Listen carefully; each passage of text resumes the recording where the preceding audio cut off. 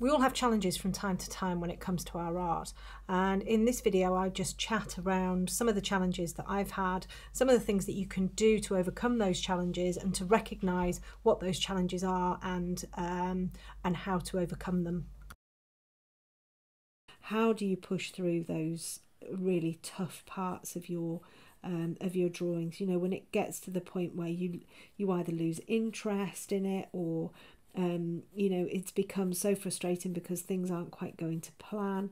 How do you keep going, you know, with one piece? Or because I know some people can give up for months. They just get so despondent with their work that they can, you know, they can stop drawing for weeks at a time, just because they've, you know, they've just fallen out of love with what it is that they're doing. And then people find it very hard to get back into things, you know, and don't feel inspired. I have to say it's not easier, but you don't really have a choice when it's a job and you have to feed your children and pay your mortgage, because you what do? I can't just stop drawing, if you know. So actually, in a way, it's a little bit easier if you do it as a job, because you don't really have a choice. But if you're doing it as a hobby, you know, it's so easy to lose faith and lose you know, inspiration and everything, and just stop. And it's, you know, it's a shame, because as a hobby, drawing is the most fantastic way of, you know, forgetting all of your troubles, and you know, it's a really, really good form of mindfulness, and it's just fantastic. But then what happens is you can run into the issue of, yes, you know, it's a good form of mindfulness, and it's a good form of forgetting all of your troubles, but it kind of brings a whole load of new troubles. You know, if things aren't working as you'd like them to be working, then it can start to become actually a really frustrating hobby. You know, and who wants to do something that is frustrating? So you know, it's about trying to find ways of getting over that frustration so that you can carry on with the absolute pure joy of drawing. You know, and I think one of the ways of being able to get over that frustration is realizing and recognizing that this medium is very, very slow, and it goes through a lot of stages where it doesn't look particularly great. You know, and as soon as you start to come to terms with that, then you can push on through those parts where it's frustrating and ugly and what have you. And the other thing as well to remember is that, you know, if you're an artist who's been, you know, going for some time, and you're learning, and you're you know, your pieces are good, and you're quite confident in what you're doing, sometimes that step up to the next bit of your development, that can have a really, really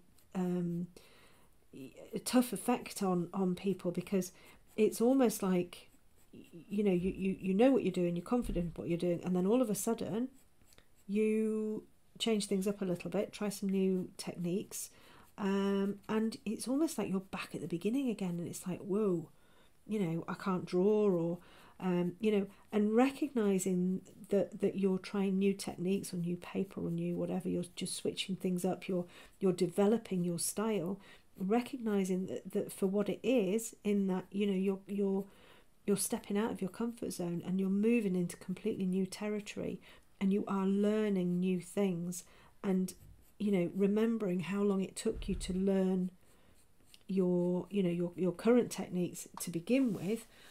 That then is going to be able to help you get over those stumbling blocks as well. You know, because change is hard, change is very hard, and when you start to change or learn new things, you know, you do go right back to the beginning. I know I was trying some new paper, and